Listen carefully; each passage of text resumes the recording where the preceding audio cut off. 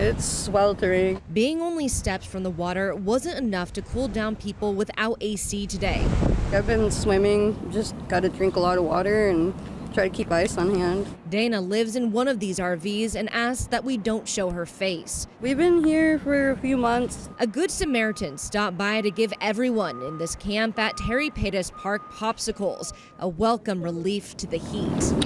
The heat isn't their only worry. The King County Regional Homeless Authority conducted 3 sweeps this week.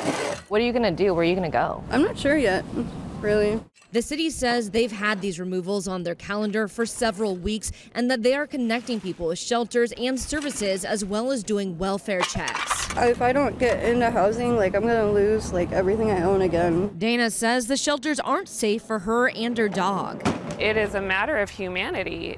You are literally going to kill people. Kara Benin is with the homeless outreach group Take the Next Step. We've got protein, we've got some snacks, we've got juices. Her and her daughters hand out water and snack bags to people experiencing homelessness. But we also put in cards. You are loved, because I know how much that they feel like they're not loved at all. Both Benin and council member Tammy Morales say moving people in this extreme heat is dangerous. Any extreme weather, it's detrimental to the homeless population. They have no place to go. For now, Dana is hoping she'll be able to leave when that 9 a.m. clear out starts. We barely got the van started, so hopefully we'll be able to move it.